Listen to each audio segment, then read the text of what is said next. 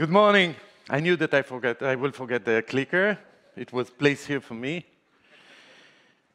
Almost feels like my wedding. I have my song coming in. The rabbi announced me. I have my guest here. I'm terrified. Feels like it never happened before. The only thing that I don't have is the bride next to me, but I have all of your contact details, so stay tuned. Guys, we are back together. Welcome to swampUP. I cannot tell you how excited we are, and I'm speaking on behalf of all frogs, to see this happening again. Something like a bit more than 2 years ago, someone pulled out the plug and sent us home, and some of you are here back with us. Some are new faces at swampUP. We are very excited. We insisted to have it in person at a level of zero virtual experience. And this is not that popular today, but this is who we are. And yesterday at the reception, it was amazing to hear your feedback about it, of how important it is for you to keep swampUP that intimate, to keep swampUP personal, to see people you like from the community back in person, not in a 2,000, 3,000 people group, but almost as a family reunion. So we decided that instead of doing one big swampUP, we will take it to a city tour, and stay tuned. Some of you will join us in the other venues, but we are going to take this bus from the entrance and travel in 5 different locations and make sure that the frogs are leaping everywhere in the world. So thank you so much for joining us here for the next 2 days. We have an amazing agenda for you, and we also have great partners that worked with us to make it not only a super efficient DevOps and DevSecOps conference, but also something to remember, something that you will be able to take with you. Not just the announcement coming from the community or from the vendor, but best practices. Our speakers are here to speak about the things that you face on a day-to-day basis. So what is it that we see 3 years from the last swampUP? Raise your hand if this is not your first swampUP.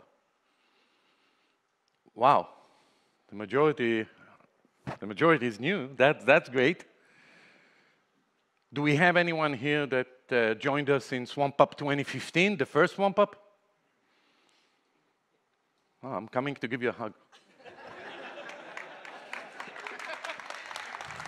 Our friends from CloudBiz. Thank you.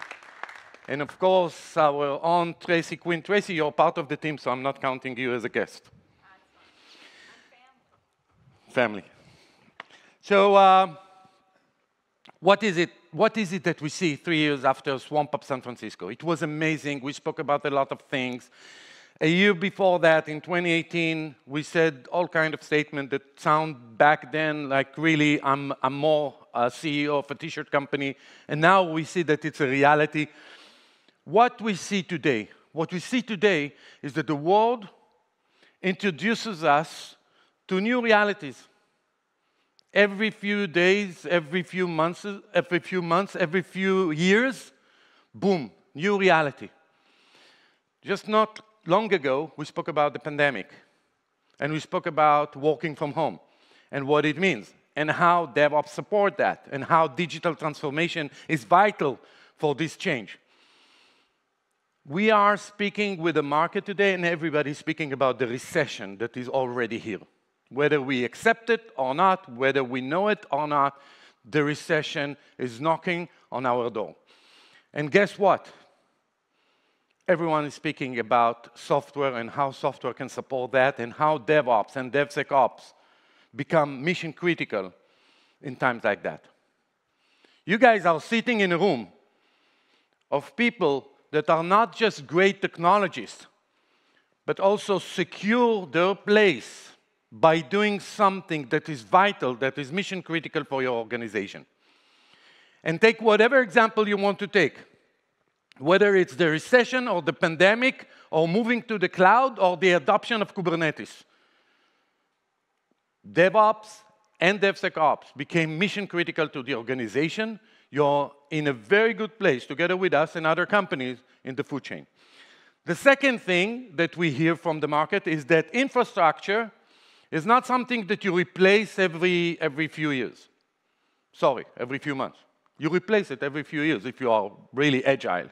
Otherwise, once a decade. Again, very solid, fundamental thing for the organization.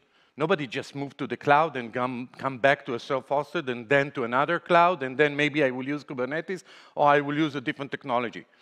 You guys are facing strategic decision in your organization. I will not do a survey here, but just listening to some of you last night telling us that the CEO office is calling you to discuss some strategic move that you are facing now. Do you understand what it means to be part of the big picture?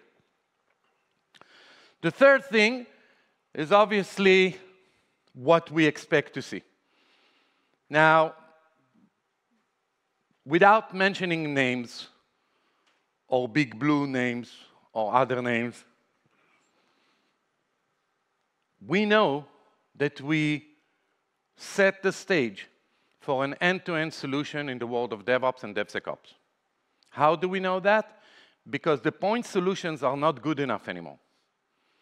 We are expecting to have a holistic solution that not just integrates with what we have, but plays smoothly a full process. However, we do not want to have a very long train that takes you from point A to point Z, and it gets there, but it's heavy and it's long. And the process takes hours or days. And when you need to respond super fast about the vulnerability you found or a release that you have to do, long trains are not the cool game anymore. You have to be agile. You have to be fast. You need a train, not just a vehicle, not just a bicycle. You need a train, but you need the short, the fast train. And the last thing is the muscle that you develop. You know, JFrog for the longest time was the engine behind what we call DevOps.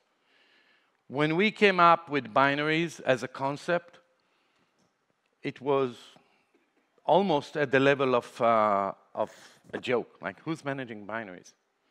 And then who's managing security on a binary level and distribution on a binary level? But what we know is that these muscles that we developed together with you, listening to the community wisdom, helped us build a better company and a better community. And this is what I recommend for you guys today. Please be open-minded to whatever you hear in the different sessions, because part of what you are doing here is coming to the DevOps gym and the DevSecOps gym and develop new muscles that you don't have now. And these muscles will serve you 3 years from now, going back to the first point of what the world will introduce you to. So speaking of evolution, you all walk this Darwin different stages, and I guess that nobody is surprised all the way to here. So what I want to speak about in the next few minutes, this is going to be a very short review of swampUP before, swampUP after. I want to review with you what was predicted and happened, and some of you are still processing, practicing, and learning, and what is yet to become. And maybe to suggest, humbly, to do what we do in JFrog. Listen to the community wisdom. And I saw so many faces that I learned, me and the team learned so much from.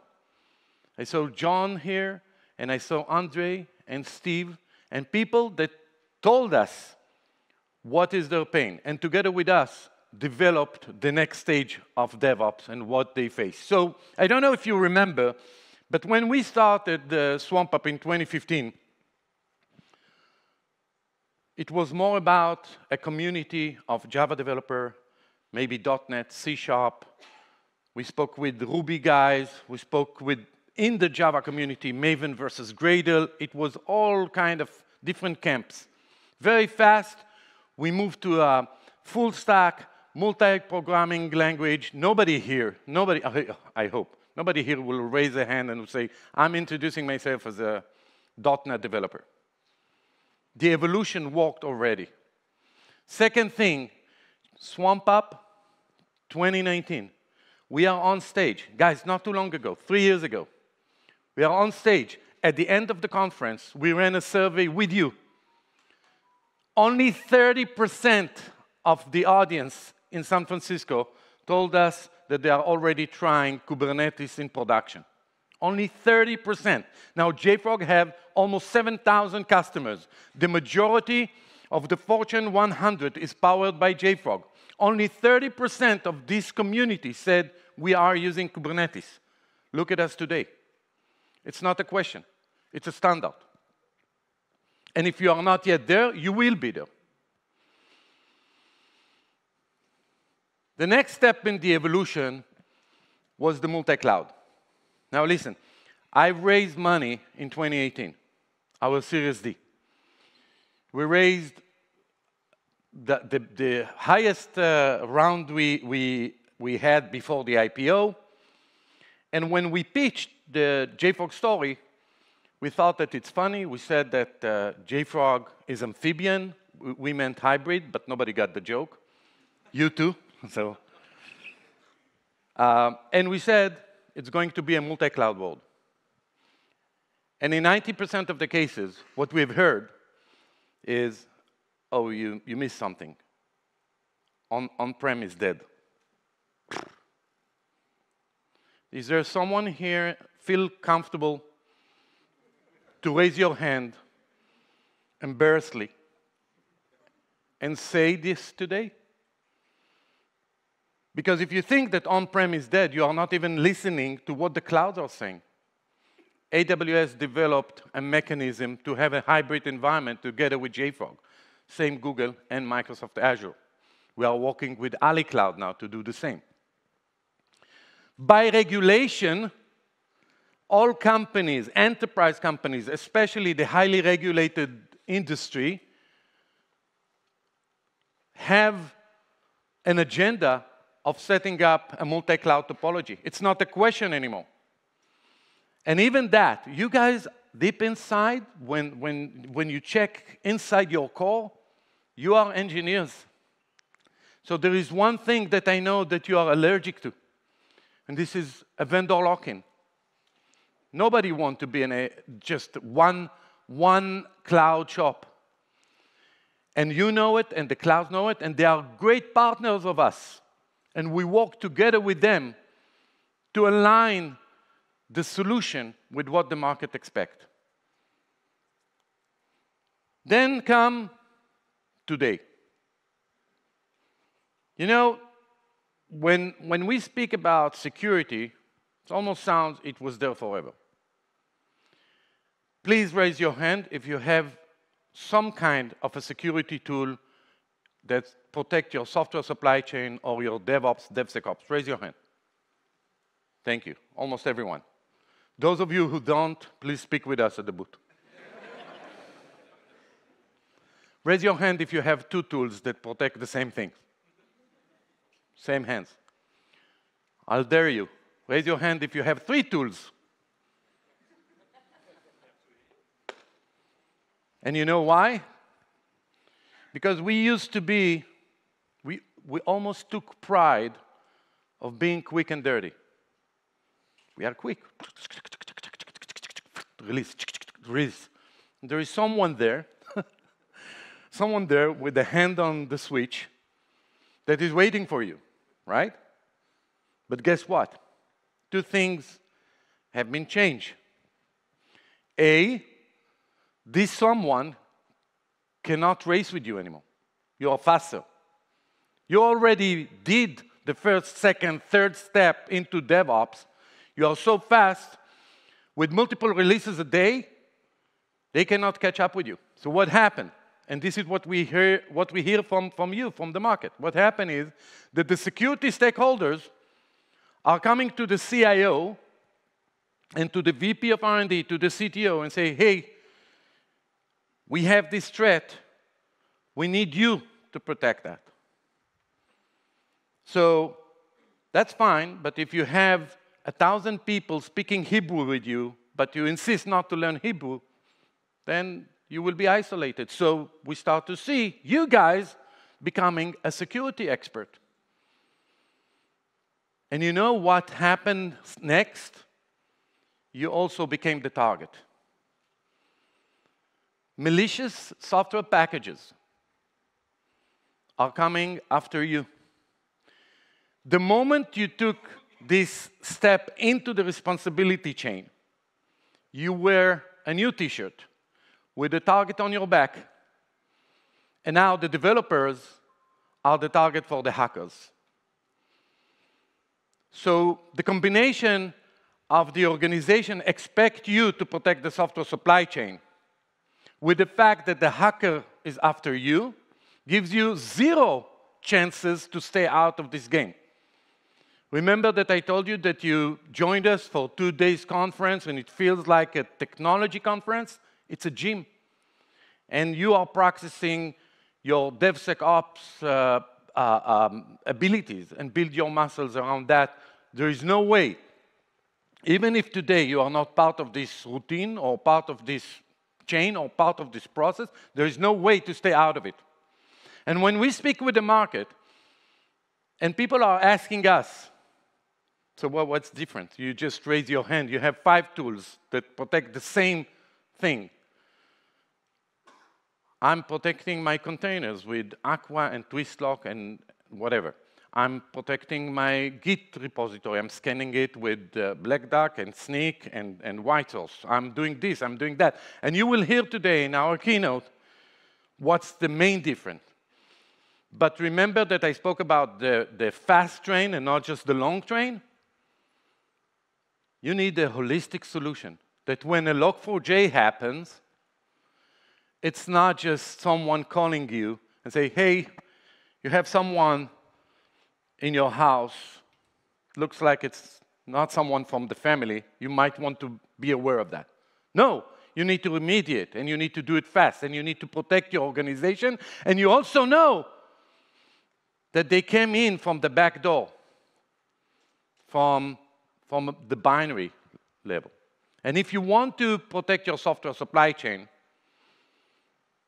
there is no other way to do it but going all the way down to the binaries. You want to stay at the source code level? Fine, good luck, be my guest. You will hear about the PyPy vulnerabilities and the NPM vulnerabilities and the Log4j and the Spring Shell, and our JFrog research team can tell you about it every day. Every day there is a new someone that managed to get in through your software packages. Okay, enough about security. I'm getting too excited about it. You will hear from Yoav and Nati and our team more about what we have for you. But I'm also here to speak with you about 2024. Okay? Because this is where you start doing the steps toward this direction. We thought that just by being full stack, we made a change. And then we took another leap forward, and we said, okay, full stack, Mr. CIO, CTO, I'm a full stack. Oh, you want me to do continuous deployment as well? Okay, releases, check. Then we took another step. Oh, you want me to move the organization to the cloud? Thousands of developers are counting my service, and now I have to keep this availability almost as a cloud provider inside my organization? Yes, okay, I'll do that. And then another step. And then, oh, I'm now responsible not just for the availability and the releases, but also for the security? Okay, I'll do that. I'm one person. I wouldn't ask here, but so many of you here are super DevOps that supports thousands of developers in a very lean organization. Someone here, a very good friend of mine, supports thousands of developers with a team of 2. This is how efficient you become. So a moment before you get starving and not being lean, you are now asked to think about 2024, 2025. This is a fact, guys. We can ignore that, but it's a fact. And there is another fact. Your binaries will be deployed on these devices. Now, make a choice. Do you want to be part of the game? Do you think that you can stay out of the game? You take care of these binaries from creation, from bringing it from the public hubs, from creation to distribution, to security, and now deployment to the device comes. If you really think that you can stay out of the DevOps of things world, and it doesn't mean that you have to be an IoT company. Just, this is where it goes. And this is why it became super easy for JFrog to explain to technologists why binaries are the primary asset. And this is what I suggest humbly as the next step that we will see in the world of DevOps. What we will hear about here is very much aligned with what I shared, and we'll start with the keynote. The community, this is a very unique gathering because you don't have to get into the JFrog talks. You can walk into another room and listen to someone just like you that faced the same challenge in his company or her company. And there will be discussions around security and around DevOps and continuous deployment and Kubernetes and debugging and so many things that you face on a daily basis. But we will also share with you our excitement of what we baked, what we have in the stove ready for you to use, because we have learned one thing. And look at us, guys. So many years, JFrog is still talking about 3 years from now. And why is that? Because we are very good listeners. So I would appreciate your feedback. Whatever the feedback is, slap us on the face or give us a hug. But talk with us, because this is how we build JFrog. This is how we build the community, and this is how we build our tools. The cutting edge that we are talking about here today, and some of it will be demonstrated, we are also a different company. Usually you come on stage and you wave with your hand and you say that you are going to fly to the moon. There is only one thing: I didn't build a spaceship, but I will fly to the moon. Thank you very much. This is not JFrog. What you will see today is already available or at the stage of testing it a moment before it goes to production in your hands. And I really welcoming you to be part of what we call the DevOps destiny.